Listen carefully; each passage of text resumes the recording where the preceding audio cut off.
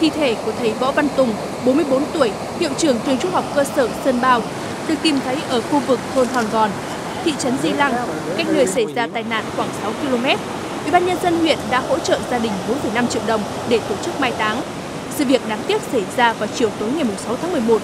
Trên đường từ trường về nhà, thầy Tùng bị nước lũ cuốn trôi tại suối Nước Nâu, xã Sơn Bao, rồi trôi dạt ra sông Din. Trong khi đó, tại huyện miền núi Sơn Tây, đến thời điểm này, lực lượng cứu hộ vẫn chưa thể tìm thấy thi thể anh Nguyễn Đức Cảnh, là công nhân nhà máy thủy điện Đắc Rinh, cũng bị lũ quét cuốn trôi vào tối 6 tháng 11.